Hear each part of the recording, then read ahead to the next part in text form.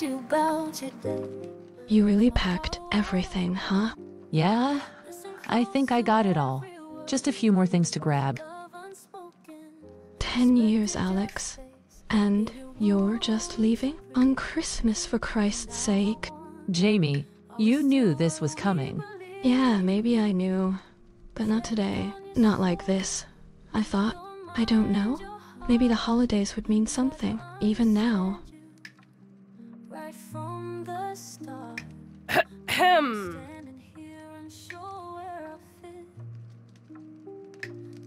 It's been falling apart for a while. We both knew. But we always fought for it, Alex. Every time, we stuck through the mess. So what's different now? Look, I can't keep pretending this is working for either of us. Pretending? After everything we've been through, that's all this was?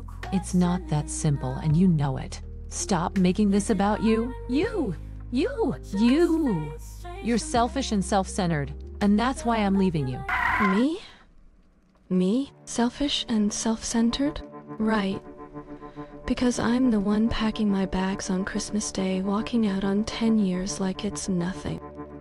Yeah, real self-centered of me to expect us to stand for the same thing after all this time. Guess I didn't get the memo that suddenly we're both okay with the complete opposite of everything we've built. No, I thought I had the perfect gift for you this Christmas. Turns out, the real surprise is on me. You're being summoned. I never wanted to hurt you, Jamie. You've really been my rock. A rock? Yeah, that's fitting. Solid.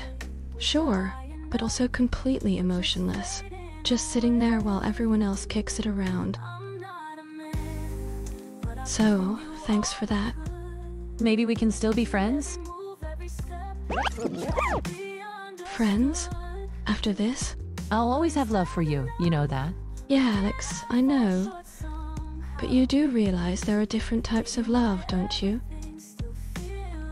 There's Eros, the romantic, fiery kind of love. That's what I feel for you. I thought you've been feeling for me. It's passionate, all-consuming, the kind that makes you think you can take on the world together.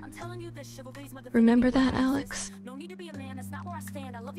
And then there's agape, selfless, unconditional love, the love that keeps showing up, even when it's not getting anything back. That's what I've been giving you for a while now. What you feel for me. It's not Eros anymore, and maybe it's not even agape. It's more like something comfortable, safe.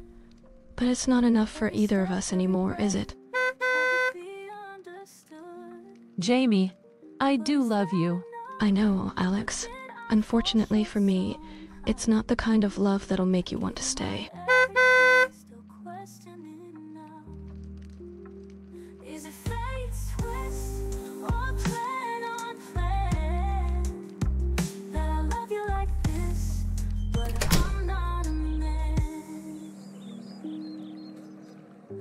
How'd it go?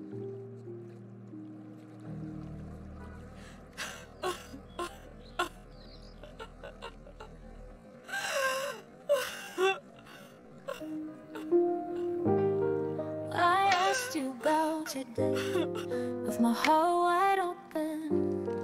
Listen close to every word, with love unspoken. Respected your space, gave you room to breathe. But now I wonder, are we still what we believe? Checked on your soul, your mind, your heart. Tried to understand you right from the start. But now I'm standing here unsure where I fit. Does love like mine count, or is it dismissed? Girl, I cannot talk right now. Reggie tried to cook and damn near sent us to judgment. What's wrong, baby girl? I'm on my way. No, don't come. She finally did it. She finally succumbed to all the pressure. Damn. She left you for that man. I'm so sorry. And a cop no less. So she traded in soft kisses and scented candles for cuff keys and interrogation rooms? Love that journey for her. In a world that often demands conformity, LGBTQ individuals face unique challenges in balancing personal identity with societal expectations. Many experience what is known as minority stress, which comes from both external discrimination and internalized pressure to fit into societal and family norms. This stress can significantly impact mental health, resulting in higher rates of anxiety and depression compared to their heterosexual counterparts. One of the most challenging outcomes of this stress is the strain it places on relationships. Studies show that same-sex relationships are often as fulfilling as heterosexual ones, but the added burden of societal stigma rejection from family, religious communities, or workplace can make maintaining those connections even more difficult. Some individuals make drastic relationship choices, such as leaving same-sex partners or pursuing heteronormative relationships, often because of confusion driven by faith, societal pressures, or the lack of LGBTQ role models. When queer individuals leave same-sex relationships for heteronormative ones, it may reflect unresolved internal struggles with identity.